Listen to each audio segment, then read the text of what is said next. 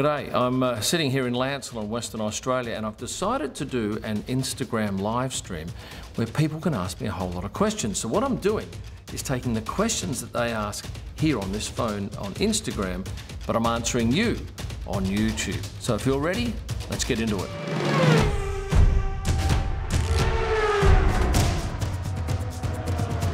Have I ever lost a camera? Yeah, I've lost a camera on many occasions, but I've got them back on every occasion. One was on the bus in Luton. I'd gone to the rental car, got off the rental car bus, and then realised I'd left it on the bus. And thankfully the guy at the car company said, they do a loop, go back and stand on the road, they'll come back. Sure enough, got it back. I left one on a chair in Monza once at a restaurant, outside on the pavement, got that back.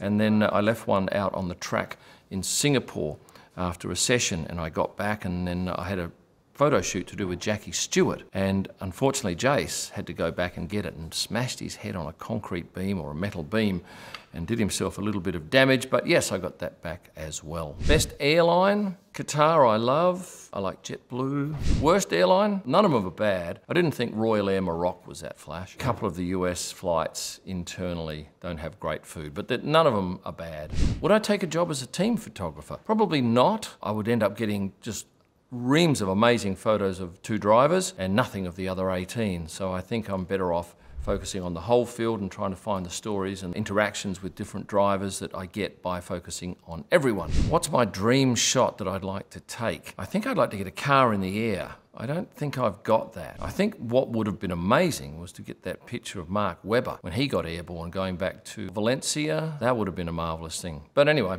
you never know. You can't plan it.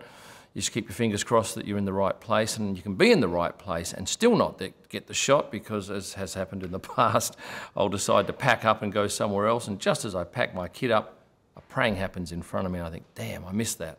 What is my favourite hotel? Well, I don't stay there at the moment. It's the Palazzo Tangara in Brazil. It is palatial, it is expensive, it's an oasis in what is a pretty hectic city. How close-knit is the F1 photographer community? Well, amongst the permanents, we all talk, because we all, at each race, we're all together. We're not so talkative with the local guys, because we only see them for 1 or 2 races a year. But yeah, we all talk, and I don't think there's any nastiness. It's not like anyone's pushing and shoving to get you out of a shot. And oftentimes we'll share shots. Did you get that? Yeah, I got that, and I'll swap you for that. So it's a bit of a barter system. Have I ever received a gift from a driver? Yes, I got a beautiful pen from Sebastian Vettel. Valtteri Bottas gave me one of his hats. He stopped one day as he was entering the track on his bike. I think it was in Singapore. He said, I got something for you, and he presented a hat, and George Russell also gave me a hat. So they were gratefully received and worn often. Has the rise in the US market changed the way I do business? It certainly has. I don't think I would have been bothered doing driver sign prints going back when I first started.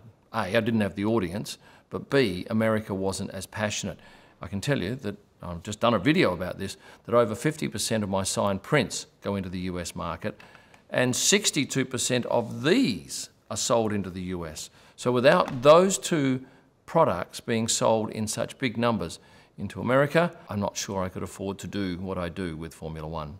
How many steps do I take in a race? Well, I can tell you that over a 4-day race weekend, I can do up to 50 kilometres, which is a fair amount of effort. And thankfully, I'm not going to the fridge every 5 minutes like I do here in Perth.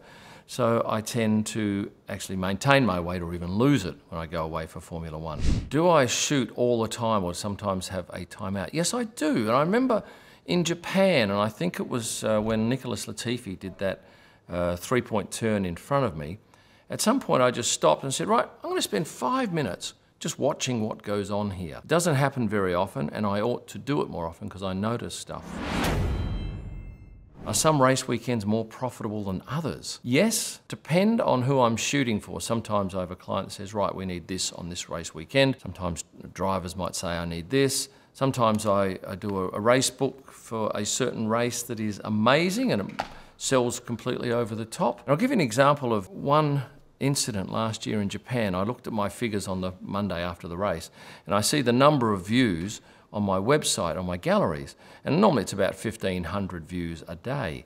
So Thursday, Friday, Saturday, 1,500. Sunday, 21,000.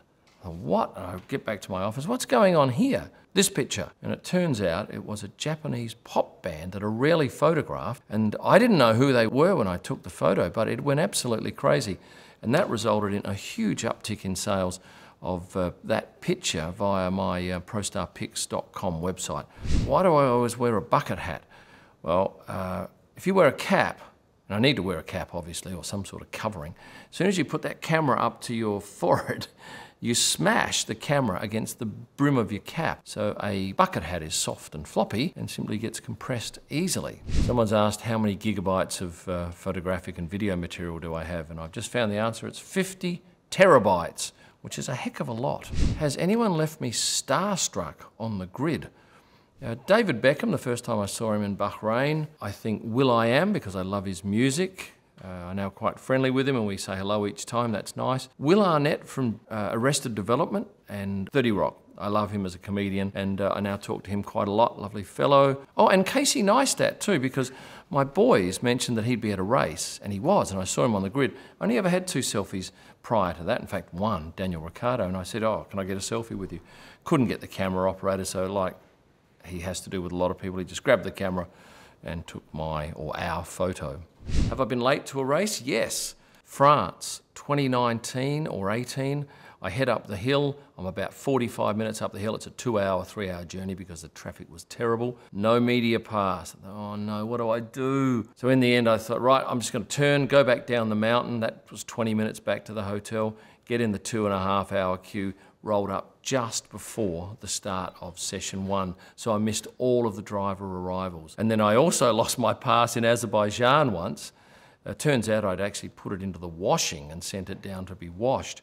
But that cost me probably an hour delay getting into the track. Thanks for getting through to the end. If you've enjoyed the video, it's a simple thing I'd ask is to press the like button. Some of you I know aren't subscribed. I don't know why, but you need to be. And if you'd like to join as a member, you get a whole host of extras for free. You'll find all of my digital images from every race that I've shot, and there are 100 of them. Head to prostarpics.com for a range of wall art, F1 photo books like this one. There's lots of them. Head to kimellman.com where you'll also find signed prints by a range of drivers and team principals. And for my best images live from the track and all during the week, go to Instagram and search my name, Kim Ellman. My sincere thanks to you for watching, and remember, stay passionate.